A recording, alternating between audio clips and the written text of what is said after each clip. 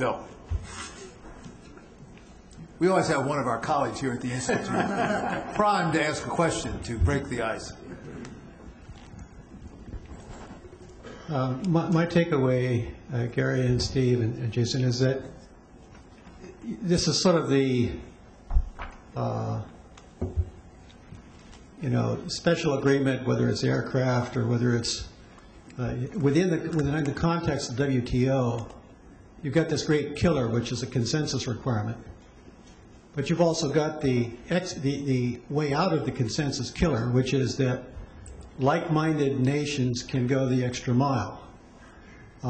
So your strategy seems to be basically, since 12 or 15 countries produce 85 or 90% of the global emissions, carbon dioxide, let's use this model in WTO, get these big emitters lined up to a gentleman's agreement, and you pretty much got the thing solved. Am I hearing that right? And if so, how does that relate to whatever might be negotiated on the climate in the context of the United Nations convention, the Rio Treaty, and Copenhagen? Well, let me just make two comments on that, two or three.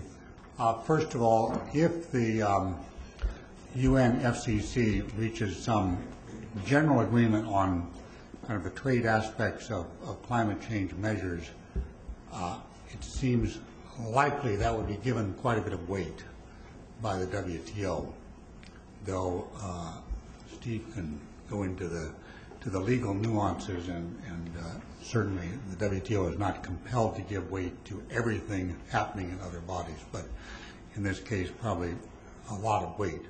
Secondly, I think your observation, your summary of our code of good practice is accurate. It's a good summary. And the third point I might make, which isn't in answer to your question, Bill, but came to me as Steve was going over the details of the WTO, there might be people, maybe not in this room, but in other rooms, who say, gee, this is a lot of fussy stuff. Let's just discard it and just write our climate rules how we want and go for, whatever is best for reducing CO2, let the WTO accommodate. And I can see how people might get that sense of frustration. That would be, I think, just a terrible mistake for the world trading system, because this, as Steve said, is no small thing.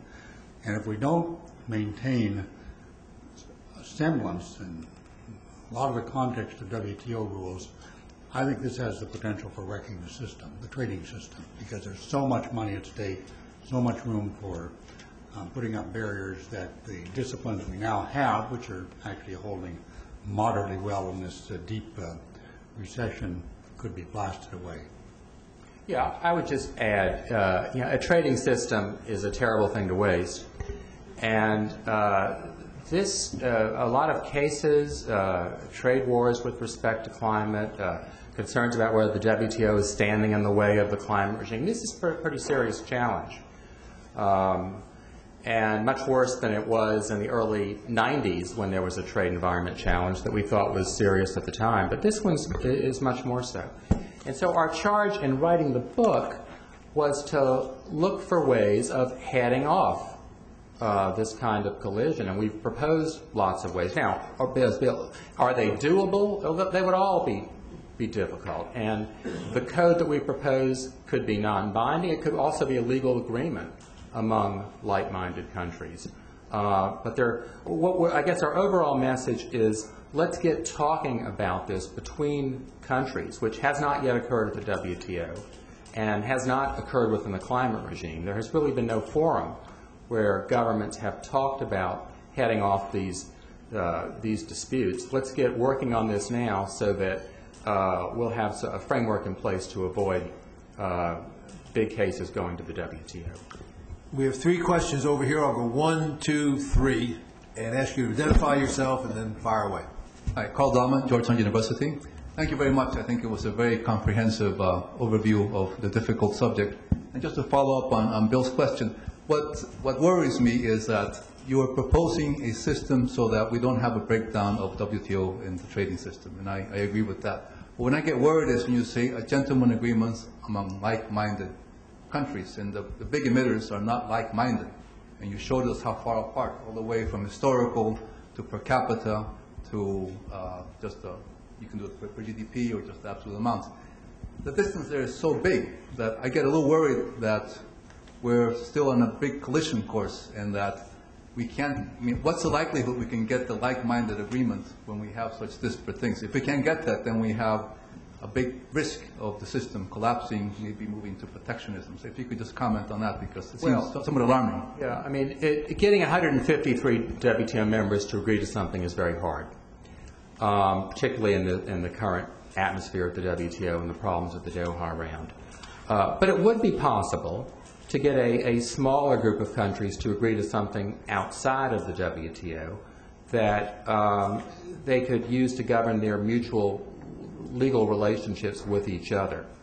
And we say in the book that that we could get the major emitters doing it, then that would be a good code for most of world trade and most of world emissions, and that would serve as a second best, perhaps, to a WTO agreement. But it would also be valuable if you got some agreement between the United States and the European Union on these issues. And if you could add Japan and Canada and a few other countries, so much it becomes, I think, quite viable to look for some smaller group that could propose a code that would govern their own relationships. Frank Loy was, I think, the chief U.S. negotiator at Kyoto. He has the distinction, probably, of being the only U.S. negotiator who ever brought an agreement back that was immediately repudiated by a unanimous vote in the U.S. Senate. With that background, he has exquisite sensitivity to these issues, and so I want to recognize him for a question. Frank. Thanks for that very generous introduction.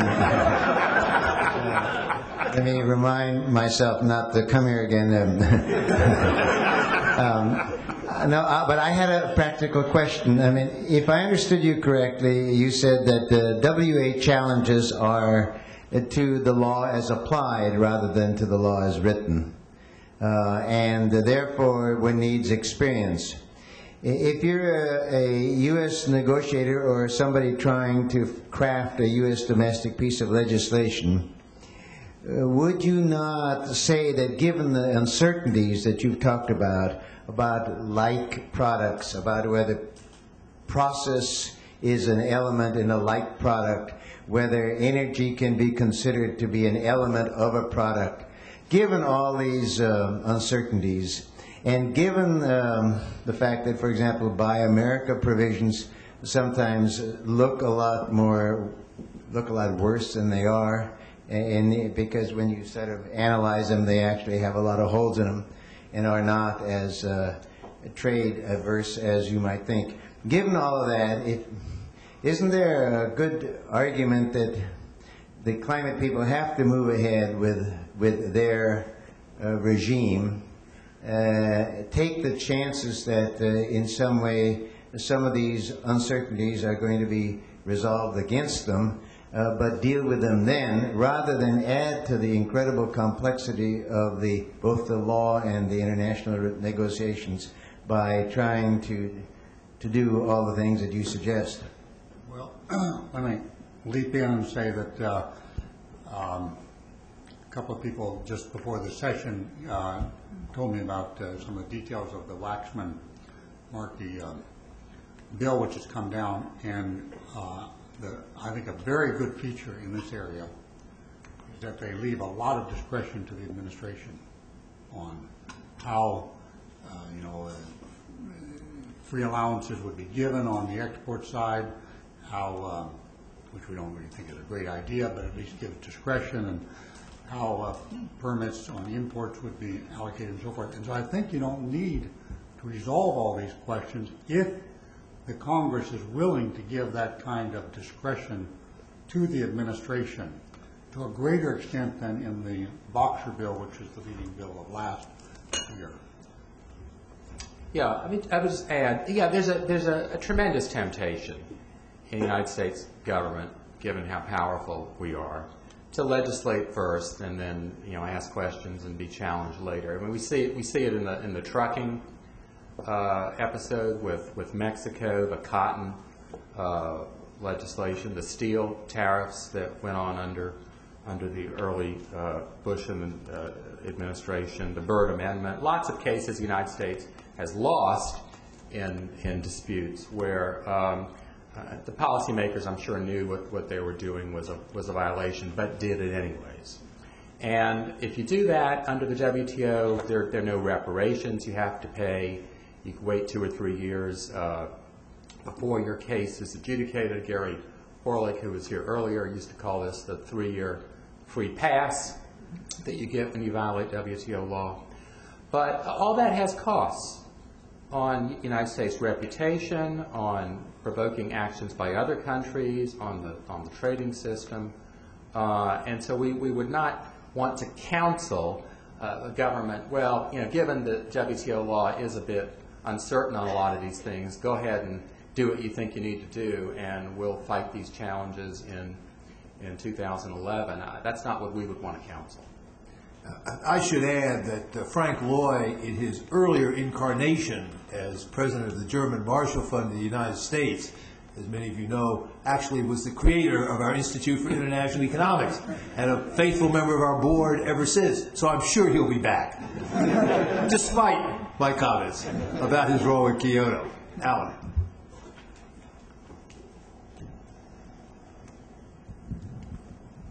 Alan Wolf, Dewey and LaBeouf.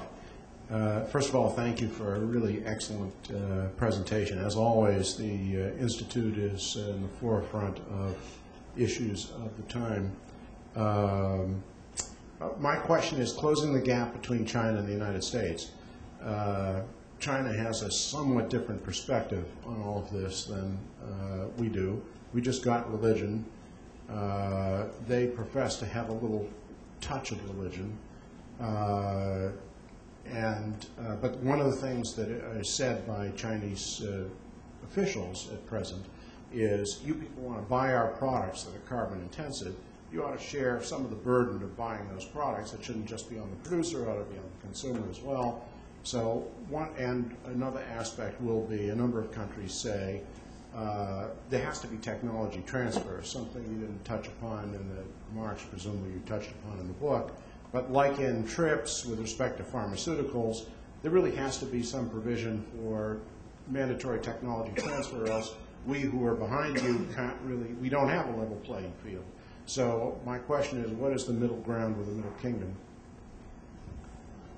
Well, Alan, as usual, you've come right to the point of it, and I think if the U.S. and China can get together, Copenhagen will be a success, and also the whole program of limiting emissions will be a success, and if they can't, it won't. So that is a foremost challenge for, obviously, Ambassador Stern, but Secretary of State Clinton and everybody else involved in this party, and I think they recognize it and are addressing it. Now, coming specifically to the consumption versus the production issue, the problem I have with trying to go to a consumption type of arithmetic, and I can see your arguments for it, but the ability to limit carbon emissions as you fan out into a wider number of consumers and producers and vast larger becomes much harder, and therein lies the story of trying to limit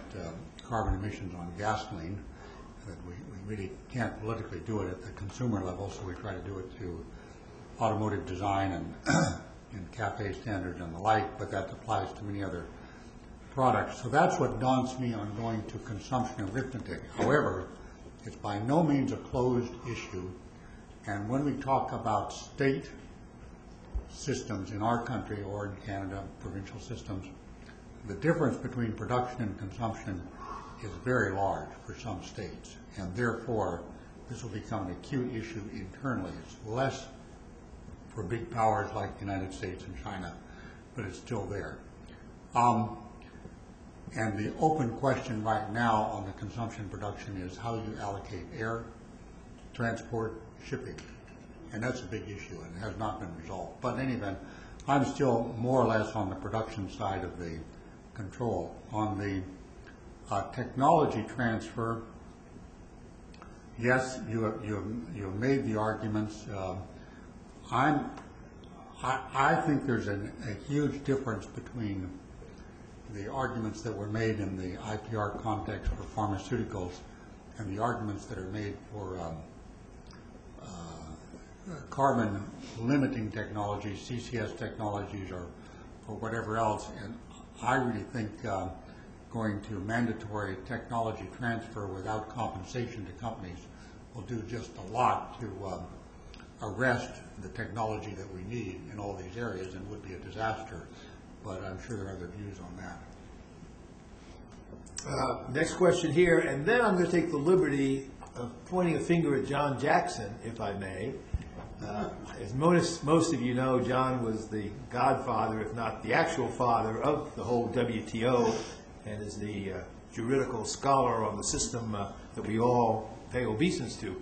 So, John, if you have a comment or observation, we'd love to get it, and I'll give you as much time to prepare that as the next questioner takes. So you go ahead. All right, it's a little tough to go before Professor Jackson. Charlotte Hebebrand from the International Food and Agricultural Trade Policy Council. Congratulations on a really good book. I have a comment and I think what is a question. My comment is that your work focuses on emissions, and certainly rightly so, but that there's another whole aspect to the climate change negotiations which deals with sequestration. And certainly forestry is now in the negotiations. I suspect that agriculture may also enter the negotiations because I think it is one of the areas where developing countries will actually be able to make some commitments, perhaps more easily than on the emission side. And certainly we've all heard some of the noises in the U.S. about farmers here perhaps being encouraged to look towards environmental payment for their future government payments, or in this case, I guess, from the carbon markets. So just to say that there's another whole WTO agreement that comes into play here, which is the agreement on agriculture, and that's something that my group is trying to do some work on. My question is on standards. We have, as you know, under the WTO, the TBT and the SBS agreement, and I think the climate change measures would fall under the TBT agreement, if I understood you correctly. I wonder whether there is not scope for coming up with a new international standard-setting body. And I'm thinking here of something similar to what we have on the SBS side. We have very clearly designated international standard-setting bodies, the Codex, the OIE, the IPPC, that sort of set the international consensus for standards. On the TBD side, it's really much messier. International standards are encouraged, but the agreement is very vague about what actually constitutes an international standard. We've had an incredible proliferation of sustainability standards and schemes. Does this new climate change agreement perhaps provide an opportunity to bring some coherence on standards? Thank you. Yeah, Charlotte, thank you for that thoughtful comment as well as the question. With respect to the TBT agreement, a threshold question is whether it applies to standards that are not purely product standards, but rather get into the manufacture of a product, such as energy used. And we argue that we think it will be interpreted that way eventually. If so, there is a rule under the TBT agreement, Article 2.4, that requires the use of international standards unless they are inappropriate for a particular country. And we mentioned that briefly in the book, but one could imagine, and there are lots of standard-setting organizations now on climate, including the ISO, which is doing climate standards. Those are all standards under the TBT agreement. It doesn't have a specific list of organizations in the same way as SBS, but any international standard-setting organization comes under TBT. So there is a lot of scope in the future for bringing those standards into the trading system as, in effect as norms, if we determine that the TBT agreement applies to those types of standards. Okay, Professor Jackson gets the last word, as usual. Not as usual, but well, first of all, I'm at a little bit of a handicap here because I've read the manuscript several times, but I haven't read the book. And I have the impression, maybe wrong, that you've toughened the recommendations in the book more towards the code idea. Am I wrong on that? Well, Jason has worked through about 30 drafts. Is that right? Well, let me not get hung up on that. Let me just say that I think the idea of negotiating instead of litigating is very sound here, because these are really complex issues and they really need to be worked out. So what can we do if you can't get a full consensus? And we can't get it's almost absolutely certain we couldn't get a full consensus of the organization. So you're dealing with, I think it was suggested, maybe 20 governments that would cover 85 or 90% of the problem, and that would be ideal if you could get all those. But you'd really have to have China, I think, and Brazil, and probably India. And we know how difficult some of those parties are to bring into a fold. So then one of the questions is, if you have something short of that number, if you have that number, then the rest of the world can bring cases and collect a little bit of compensation here and there, and it just doesn't matter. But if you don't have all of those, then the question is, if a smaller group, group 4 or 8 or so on, go ahead, then you begin to really encounter some of these problems about border adjustments to avoid the competitive things. And I think that's the real tough nut.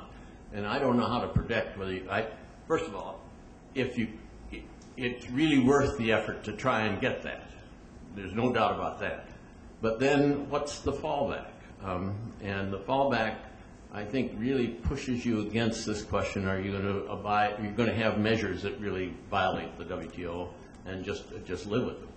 And that's the tough nut. And I don't know exactly how to overcome that. And I'm hoping, like I assume the rest of you are, that we can get a negotiated agreement, and that would be ideal. I'm trying to be short. But John, there probably is many people answering that question differently as a question, because it is very provocative, and it goes back to what Alan said in one of the earlier questions. My view, which we didn't debate this amongst ourselves as authors, but my view is that the U.S. should give it a good faith try for 3 years, 4 years maybe, and after that, then I would subscribe to a very narrow code, which maybe only had the U.S., Canada, EU, a few others, Mexico, Japan, but didn't have China and India. And I would go for restrictive measures if we can believe. Border restrictive measures. Oh, restrictive measures against Indian, let's be right out, against India and China. Pretty hard. If 4 or 5 years from now, the trajectory of global warming as previewed by Lord Stern turned out to be right, I think it's a serious enough problem. But we've got, I think, a little time to make that decision, but it's a tough one. Okay, many thanks to our authors, Gary, Steve, Jason. Again, thanks to the Duke Foundation, Cargill, others that made the study possible. This is a topic we'll be continuing to discuss here very actively with frequent meetings of this type. So we thank all of you for coming and look forward to further installments in the program. Meeting adjourned.